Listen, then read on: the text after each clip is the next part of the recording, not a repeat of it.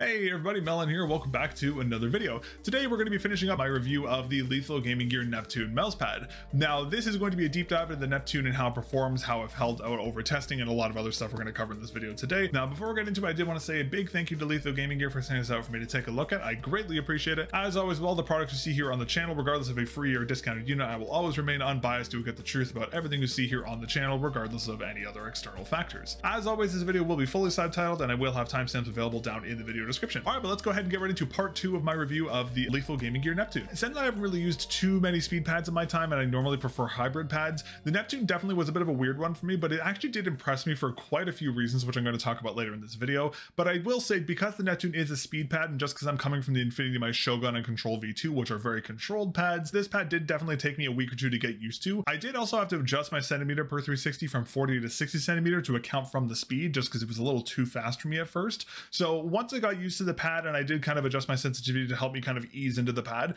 did actually perform extremely well. I'm actually very, very impressed with this pad. I honestly didn't really expect to like a speed pad because, again, I much prefer the more hybrid control-esque pads, but this pad actually really surprised me. It did feel pretty good for Valorant. I mean, flicking performance was a little iffy just because, again, I'm very bad on speed pads, but tracking performance was what this pad really shined in my opinion. It performed exceptionally well for tracking just because it's such a smooth, speedy glide on the pad. It did feel really good for that. So while it's not the greatest pad for Valorant and that kind of stuff, it did feel a lot better for Bad Business, Overwatch, Fortnite, like more dynamic aiming games, which I believe is what this pad's more optimized for anyways, because again, do you really want to be using a speed pad for Valorant where it's very precise? Probably not. But overall, the pad did really surprise me. Again, this is a very unique pad. It does have a lot of aspects that make it a lot different from a lot of other speed pads I've used. So it's a very good pad, did perform very well. The Neptune just has its own kind of quirks that make it a very unique speed pad. And the thing that made the Neptune so quirky, for lack of a better word, against all the other speed pads I've used, is the very unique softness of this mouse pad. So let's talk about that next. Now, one really unique thing about the Neptune is that it has a lot of springiness to the surface. The GSR2 and the Shogun pads do have this, but this one is really uniquely balanced. Maybe it's more of a surface tension thing,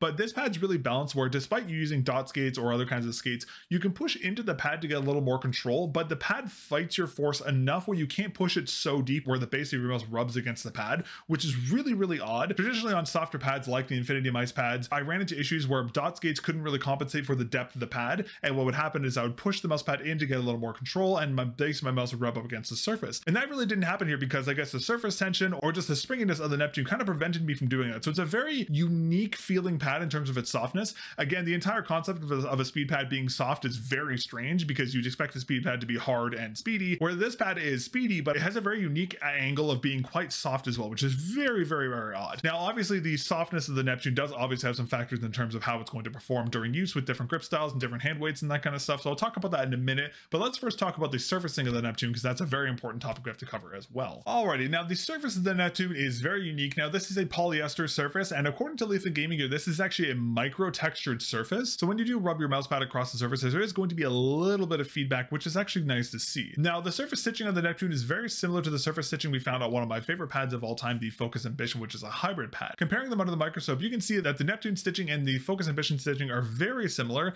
However, the Neptune stitching is more randomized. It kind of looks like a gigantic game of Tetris just zoomed super far out. On top of that, the surfacing of the Neptune is much smoother than it is on the Focus Ambition, but again, the Focus Ambition is a hybrid pad. This is a pure speed pad, so that is to be expected. Now, because of the super smooth randomized surface stitching on the Neptune does feel very fast, but of course, as I mentioned before, because of this micro texturing, it does have a little bit of feedback from the pad, so a little bit of added control, meaning that static and dynamic friction will be very light, of course, depending on your grip weight and that kind of stuff. Stopping power can be slightly high just due to this micro texturing of the surface and the softness, but that'll also heavily depend on your grip weight. All right, now, just as I mentioned before, since you can push your mouse into the mouse pad to kind of get a little bit of extra control, this does, of course, change how it feels with different grip styles. Now, I will say the range of control or the control variability you feel on the Neptune is significantly less than every other pad I've tried. Again, I've tried it on more control focus pads like the GSR2 and the Infinity Mice Control V2 and Shogun. So it's not the control side of the factor. You do get a little bit more control, but it's the smallest range out of every single pad I've tried. Very heavy grips like palm grips or a really heavy claw grip can have some inconsistencies where the pad does feel a little more controlled.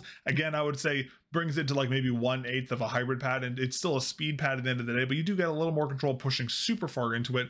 With claw grips and fingertip grips, of course, it's going to feel the fastest because you're not pushing into the surface nearly as much. The Neptune still feels like a speed pad pretty much no matter how much pressure you're putting on top of it. There is just a very, very small range of how much extra control you can get on some grip styles depending on your grip weight. Alrighty, now while we're talking about the Neptune softness, I did want to talk about skate compatibility. Now, I've seen with previous pads, specifically softer pads, sometimes skates can have issues, as I mentioned before, where the skates can't account for the depth of the pad, which causes you to rub the base of your mouse against the surface of the pad. Now, as I mentioned before, the Neptune widely avoids this despite it being 3mm thick, but some mouse skates do cause some problems. So across the board, stock skates were for the most part completely fine. Primarily for testing this, I kind of gauged off of my Zowie U2 stocks and the stock speed skates on my Sora V2 here. Both of those had no issues, regardless of how far I pressed them into the pad. I didn't really feel the base of the mouse scraping against the top, which is good to see. Donut skates were also quite good, just because again, they are a larger surface area. They don't go as deep into the pad, so they were completely fine.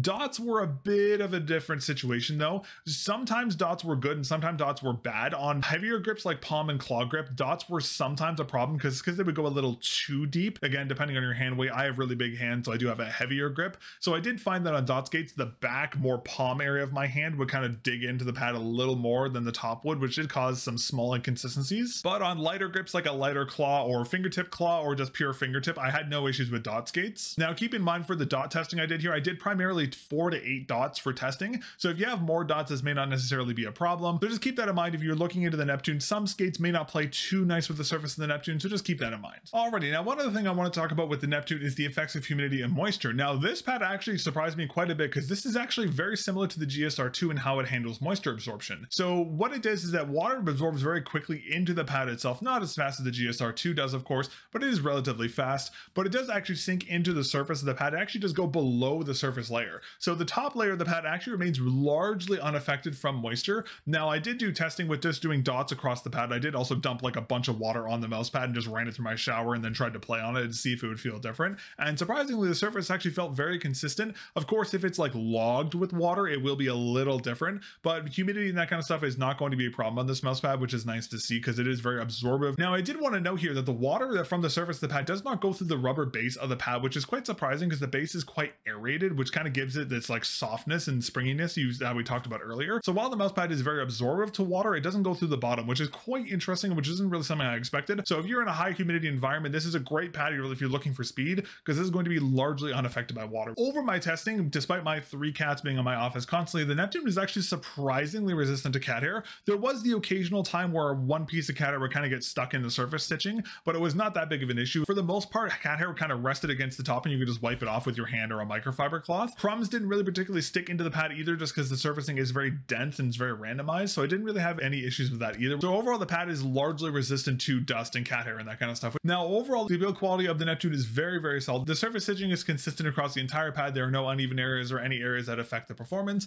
The quality is essentially perfect for the most part. The only minor issues I have is there are a couple frayed stitches on the outside, on the edge stitching of the mouse pad. It doesn't look like it's loose threading. It just looks like it's extra threading from the stitching process that wasn't cut off properly. So it's not fraying, it's just like loose stitches. It hasn't gotten worse over my time of testing, which is nice to see, but it is a small issue. Again, it's not going to affect performance, but from like an aesthetic standpoint, I guess it can be minorly concerning. Again, I believe I do have a first batch unit or a pre-production unit, so this is probably not going to be an issue on the future versions, but I did want to mention there is some small inconsistencies with the edge stitching, but nothing that's going to affect the performance. The rest of the pad is incredibly well QC'd. It feels very, very, very solid overall, aside from a couple frayed stitches on the edges. All right, now the Neptune is using a custom Japanese foam base that Lethal Gaming Gear has moved on to all their new pads. As I've said many times before, I'd much rather see a well-performing rubber base over Poron, because in my opinion, Poron bases are just super mid, so I'm very, very happy to see a very good quality rubber base here on the Neptune. Now, the rubber base on the Neptune operates very similar to the other rubber bases we've seen on other pads. However, it's very aerated.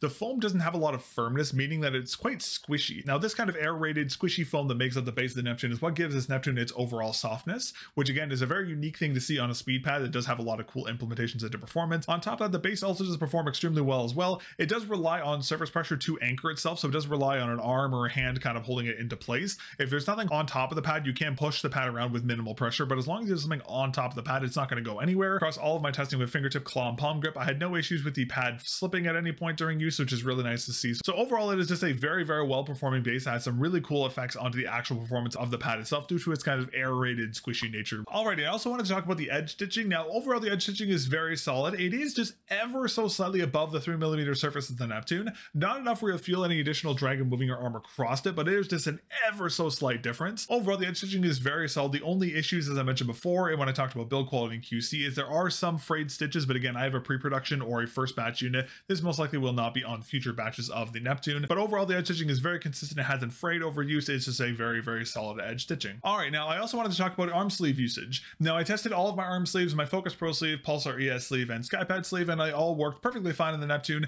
Because the edge stitching is so small, and again, the pad is very thin, there's not a lot of additional drag moving your arm up and down across the pad, and since the surfacing of the pad is a very fast, tight stitched pad, you don't have any issues with the fabric of the arm sleeve kind of fighting against the surfacing of the mouse pad. It was a very good experience. Overall, no problems across all of my arm sleeves. It's a very arm sleeve compatible pad. Now, of course, you can use the Neptune without an arm sleeve. I had no issues with using it with bare arm. It just worked completely fine. I just prefer wearing an arm sleeve for the most case, but you can use this mouse pad completely fine without an arm sleeve if you wanted to. Now, I forgot to talk about this about my unboxing video. I don't know why I completely forgot to mention this, but this mouse pad initially had an extremely strong chemical smell from it. I'm assuming it came from the base, but it could also be from the dyeing on the surface layer. But this was a very, very smelly pad, like nauseatingly high. Now, again, this is a pre-production first batch unit that has not been sitting in stock for a very long time, so did not have the time to air out. I ended up having to leave my mouse pad outside on a clothesline for like 4 days to get a lot of the smell to go away. It does still have a very slight smell, but it's nowhere near as bad as it was when you first got it. This most likely will not be an issue on future pads, but just know if your pad does have a little bit of a smell out of the box, just hang it outside for a day or so and the smell issue should go away completely. Alrighty, let's talk final thoughts here.